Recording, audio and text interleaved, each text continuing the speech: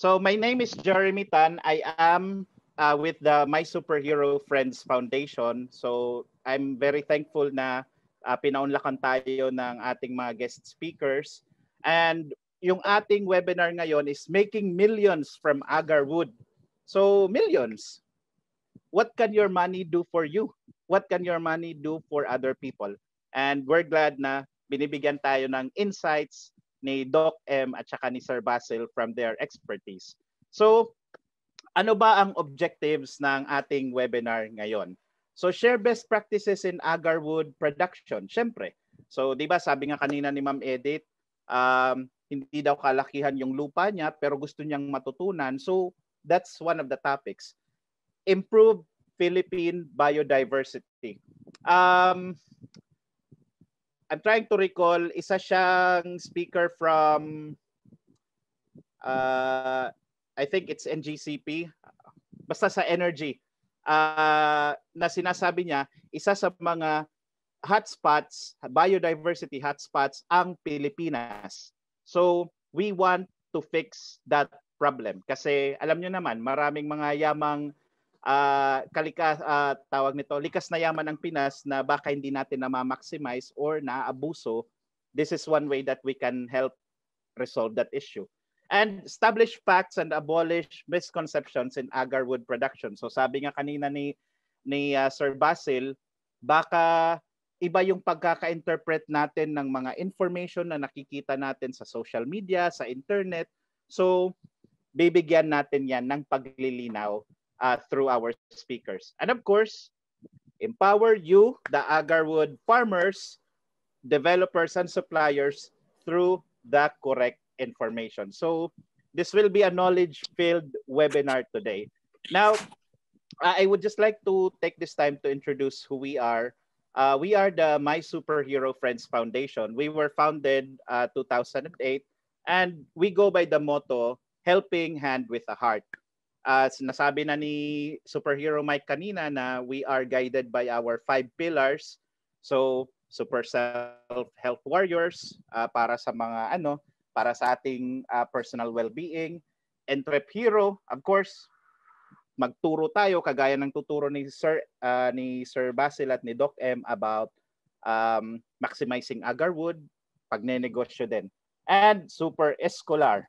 So, we help students go through college or high school.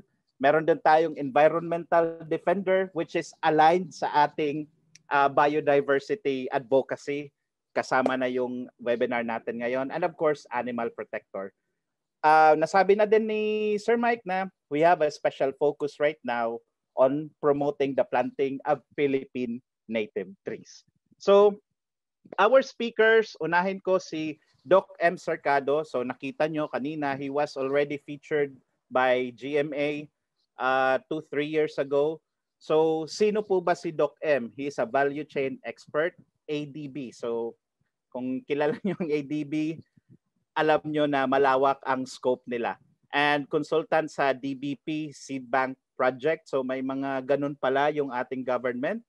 And may sinulat din si Doc M na manual on nursery and outplanting of beech forest. So baka may may special interest kayo sa ganitong topic, you can reach out to Doc M. Cercado. Meron siyang sinulat na libro, Philippine Native Trees 202. If I'm not mistaken, mayroon pong online shop. And since Dr. si Doc M, he leads a group of dendrotonics na environmental services. VP din siya ng Sustainable Tree Farmers Group of the Philippines. And then he also leads the germination protocol development and administrator ng Philippine Native Tree Enthusiasts. So kung first time siguro may iba dito na first time marinig yung PNTE, mas malalaman natin yan maya-maya. And of course, his special topic today, agarwood plantation and trading. Now, we have Sir Basil. So, sino ba si Mr. Castano? He is the COO of Telcontar Forest and Farms, ABC Farms, Ops Manager ng Lawaan sa Kalayaan Agroforestry Program. So, malawak po ang kaalaman ni Sir Basil about the topic. And then meron siyang Agarwood plantation na SEC accredited. So importante po na recognized ng government. Kaya nga sabi ni Sir Basil kanina na dapat alam natin at saka we should talk to the right people. And of course, PNP administrator and na-involved din po siya sa ating Congress and Senate as a staff back in his day. So that's our profile for our speakers, and let me turn you over to our first speaker, si Doc M. Cercado. Take it away, Doc. I think it will be Basil first. Basil. Okay, here we go. Can you see my screen? Yes, sir. Yes, Thank you very much. Okay, we go here. Okay, our objectives are going to be number one, we share best practices in agarwood production. We also have to improve biodiversity by having plantations, and we hope to trash out yung mga misconception, fake news, and in agarwood production. We also want to empower agarwood plantation owners, developers through correct information and also association. Okay. Nasabi na regarding si Dr. Cercado kanina. Okay, my talk will be focusing on two things.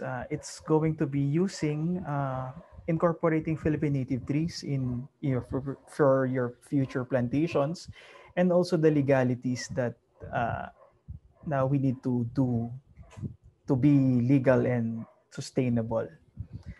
Okay, because I also always believe in the saying that you do it right the first time, because if you do it wrong the first time, it's going to be very expensive for you. So it doesn't matter if it's agriculture, forestry, management, that happens. Okay, more quick talk about me. Saglit lang. I'll just update what Jeremy said. I'm a fourth-generation farmer. I focus in conservation by propagation of Philippine native trees and plants. I'm an administrator of PNTE. I also sit in the EDUC Policy and Collaborations Committee of PNTE. We're 16,000 members around the world right now. I also do facilitation of various PNTE reforestation initiatives. I am one of the Filipino partners of a foreign-based agarwood company who's active in Europe, Middle East, and Southeast Asia. I'm a social entrepreneur based on agroforestry. Thank you. Okay, so why native trees? Okay. Dependent on the land that you have, it may be a flat land, rolling, mountainous. If you have such properties, you can use native trees for your anti-erosion, reforestation. You use pioneer species for reforestation.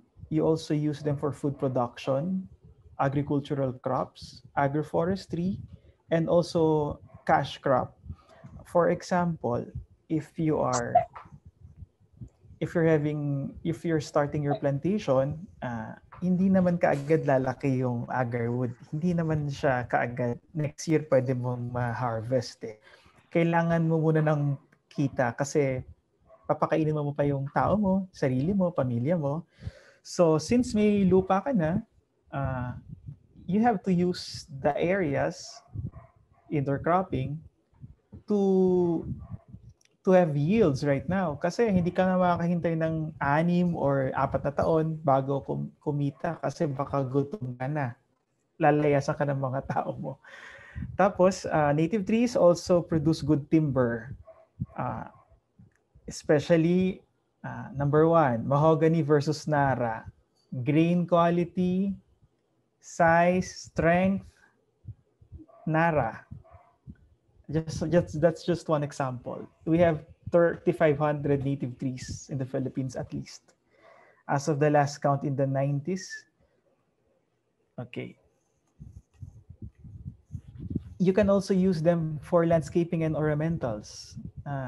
Kung kunwari, may 100 hectares ka, tapos 80 hectares yung gagawin mo yung gagamitin for plantation. Yung 20 doon, pwede mong gagawing agriculture, arboretum, park mo, retirement home for your family, small resort. So native trees provide the best provide the best landscape materials that are readily available. Hindi ko na pinapakita dito kasi aabutan tayo ng isang linggo to show you the native trees.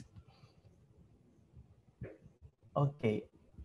Why native trees?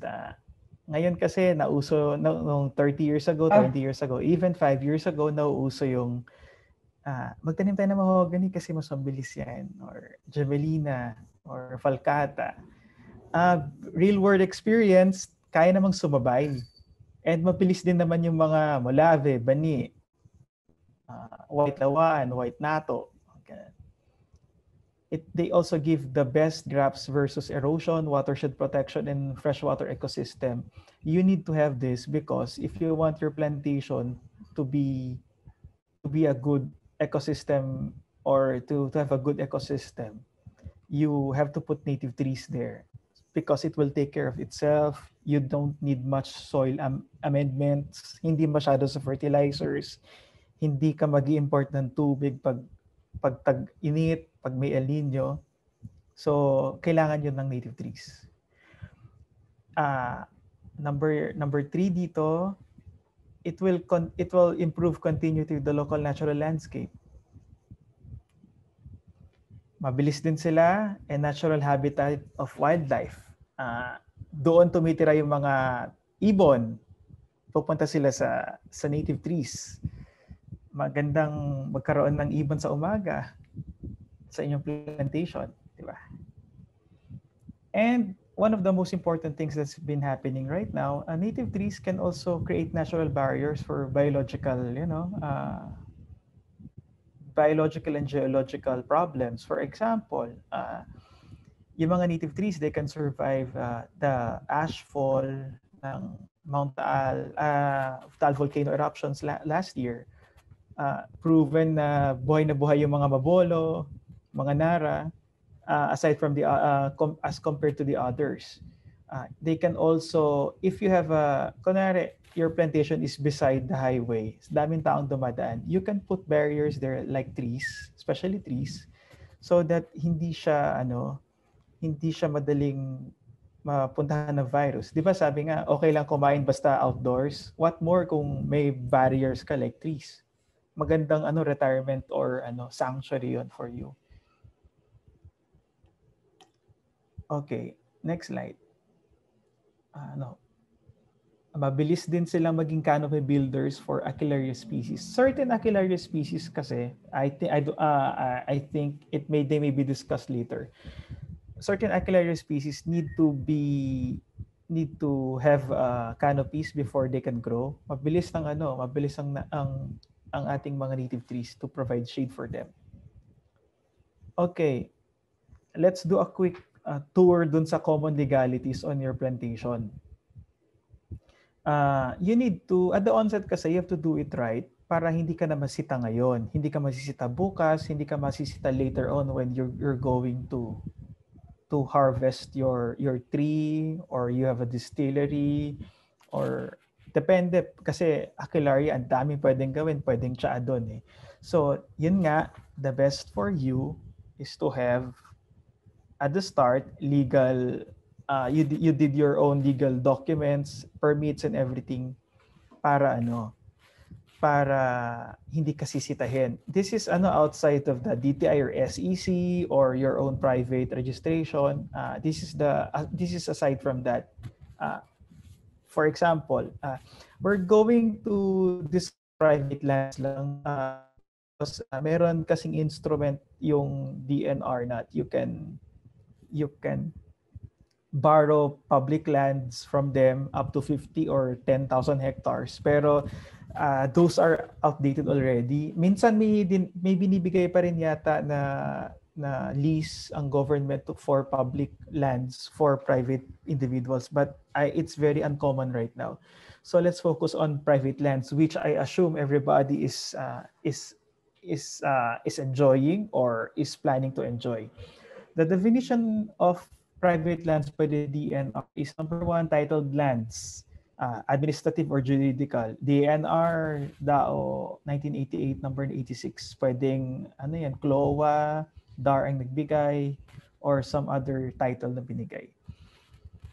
It also has to be tax declared na alienable and disposable lands na may patent siya. Yun ang private land. And finally, it's also covered by the DAR na CLOA. Those are the definition of private lands. Okay, ang pinakasikat right now is the CTPO. It's the Certificate of Tree Plantation Ownership by the DNR. Why do we need to... There's another DAO that has been signed few months ago. We'll discuss that later. But right now kasi merong what do you call this? May confusion kung itutuloy ba yung CTPO or DAO na lang. But right now, I suggest right now na hindi pa talaga na establish yung new DAO kasi it will take them 1 year to do it. I suggest if you're going to this year or this planting season, this rainy season, you apply for Certificate of Tree Plantation Ownership. Usually, you get it from the Senro nearest to you or yung nakasakop sa lugar ninyo. It will make tree plantation registration easy for you to harvest and transport of the timber is easier. Timber or products. It's like the birth certificate of your trees. Yun ang CTPO. Maraming example online yan. Again, I'm trying to avoid showing you examples. It will take us, it will eat the time allotted given to us. Because CTPO, you have to get CTPO because it's easy to secure documents, clearances to harvest and transport timber products from your plantation. Minsan nga, tricycle sa highway, hinaharang kasi may uling. Walang maipekit ang CTPO. Siyempre, hindi naman niya naisip mag-CTPO. Pero pag may CTPO yon, hindi ka naharasin. Usually, ng mga tao.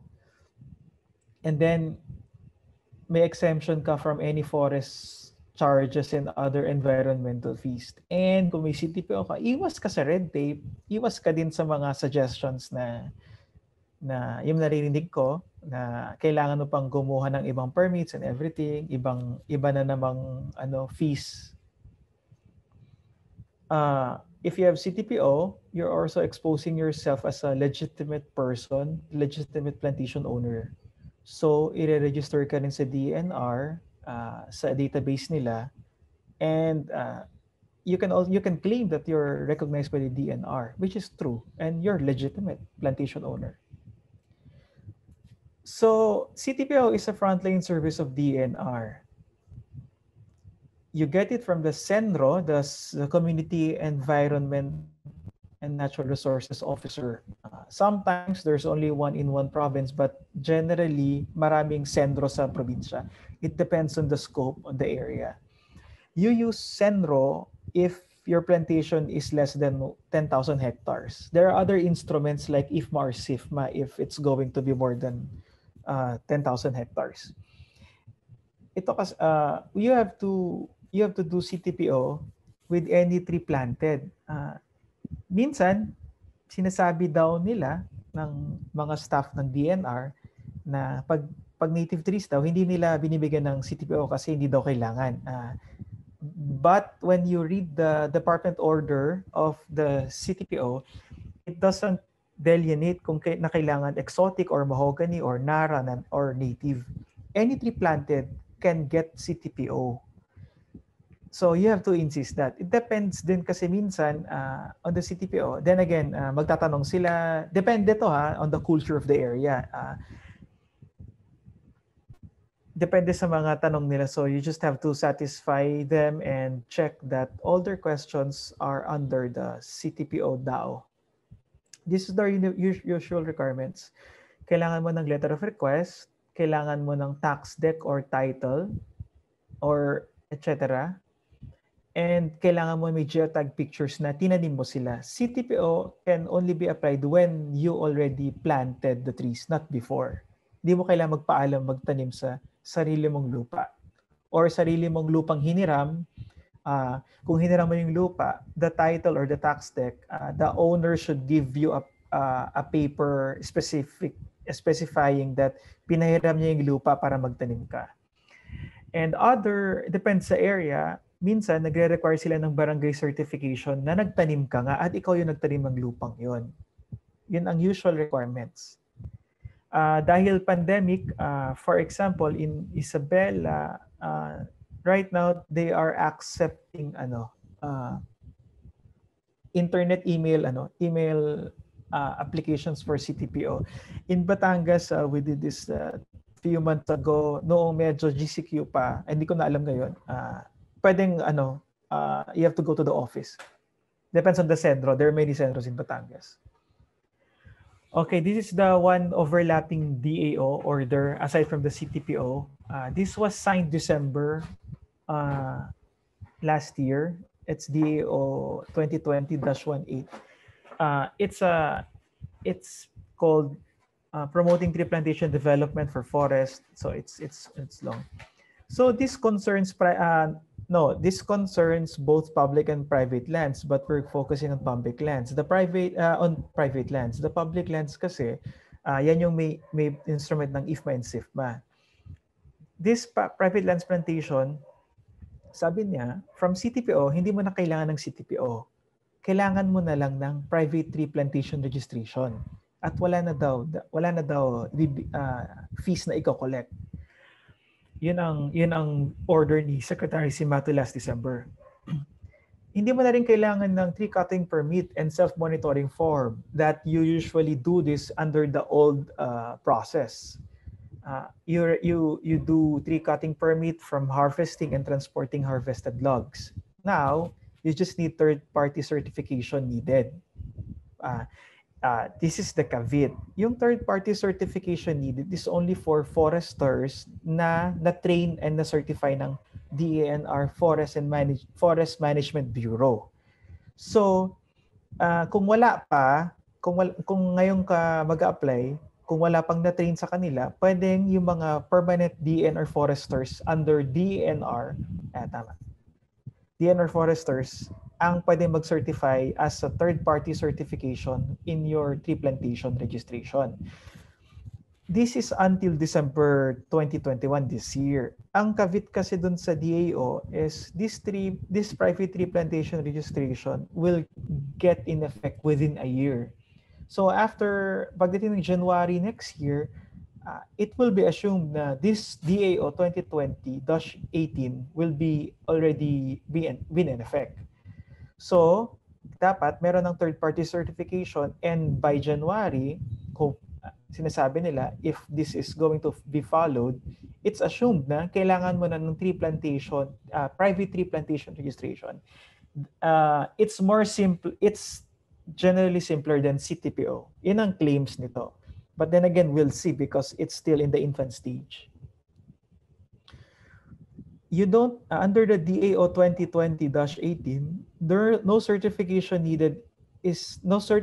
is needed if the products are to be used inside the landowner's property. So kung timber yan, kung gagamitin mo lang sa loob, hindi mo ilalabas, hindi mo na kailangan ng certification. Then again, it depends on what you want. Minsan, Agarwood chips yung product mo, ilalabas mo yon. So you need certification.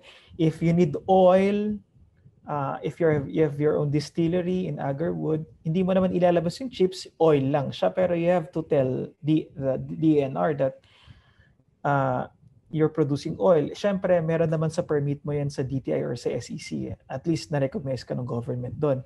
Then, for example, if you're producing leaves, tea development for Agarwood, hindi naman timber yon. You don't need certification there, but you need other certifications like DTI or from DA. It really depends on Agarwood because on the Aquilaria, because there are a lot of products that you can derive from Aquilaria species, not just the Agarwood. seeds nga, pwede mong ibenta eh. Yun na yung, that's the seeds or seedlings. That's one of the products you can do. Okay. The other related materials, other related laws that you have to research if you're very interested in agri plantations. I'll just pass them through. I'll just read them. They are very they're easy to discuss to read pero mahaba kasi. These are the Wildlife Act. Why Wildlife Act? Sometimes you have you need to satisfy a wildlife collector's permit.